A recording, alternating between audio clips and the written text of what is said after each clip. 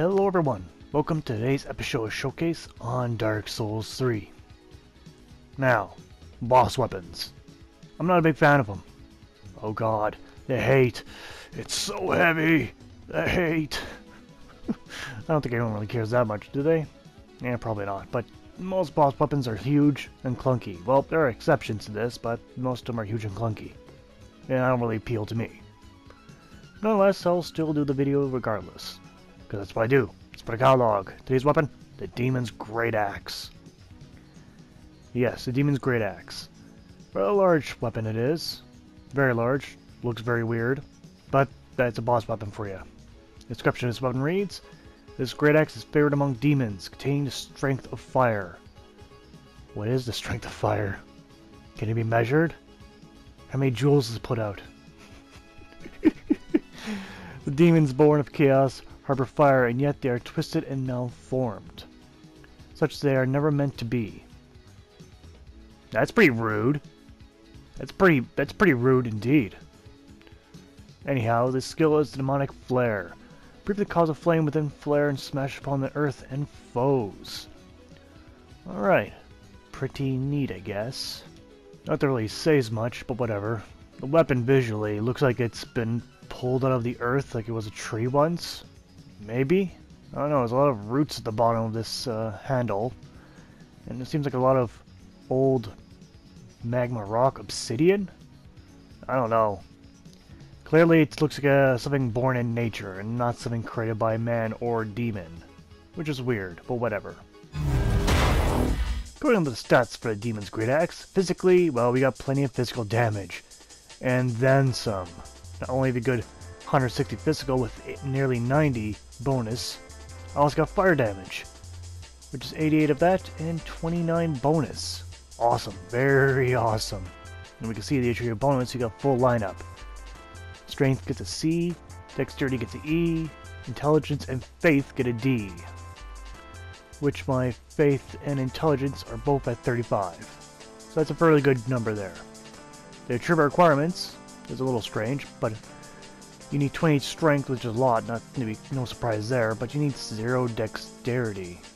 Strange you didn't put a bonus for it, but require you have 0. Weird, but whatever. And faith and intelligence is 12.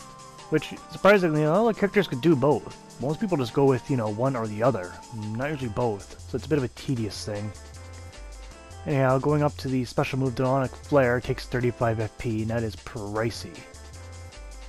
But, oh well. And the weight of the weapon is 14.5, which is heavy, but not the heaviest weapon out there. It's not. There certainly is a lot more heavier things out there, but overall, pretty damn good by the looks of it. Going on to the animation of the Demon's Greataxe it is. Basic attack is very heavy chop. It's all from the Greataxe moveset. Very heavy chop for the heavy power attack. Two-handed basic attack is a very rapid chop. Are you seeing the pattern here? Going down to the woods and chopping the wood. But yeah, it's all just chopping motion. Some are faster than others, some are more powerful than others. The rolling attack, however, a light rolling attack is a very, very rapid, very smooth chop. The two-handed power attack version is the same thing, just slower. And left hand offers no new animations whatsoever. Well, not every weapon can be special. And now we're on to the special, which is very, very flashy. Good explosions. Cool guys don't look at explosions, but I guess we can't choose this one. And quick chop for the sprint attack. Upgrading this weapon is a boss weapon, so it needs Titanite scale to be upgraded. So only 5 levels, and you're gonna get a lot of damage out of those 5 levels. Damn, you got a lot of damage alone. Trigger bonus seems to be remaining the same thus far, but it doesn't really matter too much. This weapon's incredibly powerful. And on the final level, we can see there that the strength bonus goes to a B when the final upgrade is achieved for the Titanite slab. But you still got plenty of damage otherwise from this weapon. However, thanks to this weapon's Titanite scale reinforcement, it cannot be infused with any gems, which is unfortunate. So, how does this weapon perform? Well, I expect high performance. That's a lot of damage I'm putting in this thing, and it's not even that slow. It is slow, but it isn't that slow. Although, me trying to get a backstab, oh there we go. Didn't think I would get it so soon.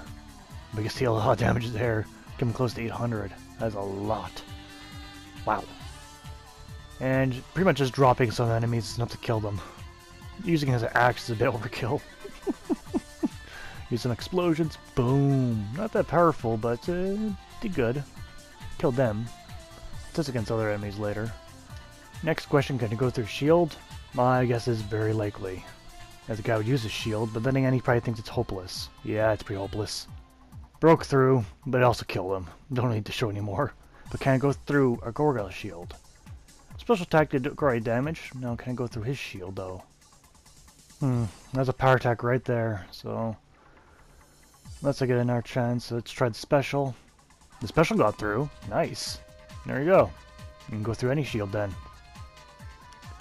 Now against the Black Knight, however, I think I'll just sucker punch him. That didn't turn out so great. Fortunately, didn't really stagger. Oh damn! Oh, that hurt him a lot. Wow. I guess that guy took the full blunt of that attack. But anyhow, moving on to the pros and cons of Demon's Greataxe. On the pro, it's incredibly powerful. It's got fire damage added. You can also go through any shield. And I think that's pretty much it for the pros. Yeah.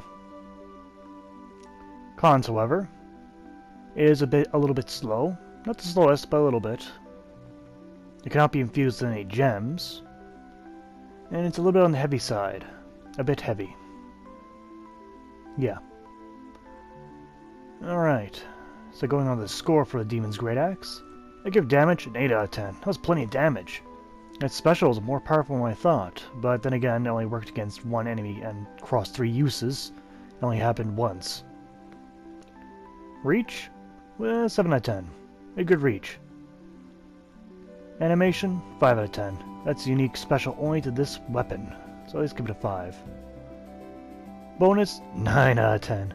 That fire was just a little bit better, I would give it a 10 out of 10, but it does plenty good by itself as it is. Misk? I give it a 6 out of 10. This weapon is truly different looking. There's no other weapon quite visually like it. And the fact that you have that fire damage on there, which has its own bonus, it's pretty damn good. So in total, I think the Demonic or Demon's Greataxe gets 35 out of 50, which is exceptional. It's quite a good weapon. Still, I'm not a big fan of the big weapons, but this one's plenty good. I can easily recognize that. Alright, so if all the big weapons is the best, no. Is it the worst? I don't think so. It's a hard question to answer. I think they're all pretty good. But yes, in terms of using giant weapons, clearly you can take down anything in front of you, bosses included, even other players. Is it really the best weapon? Well, that's entirely up to the user. Not for me though. But hey, that's my opinion. What's yours? Let me know. But that's Split Showcase for today. Thank you for watching, and I'll see you guys next time. Take care out there.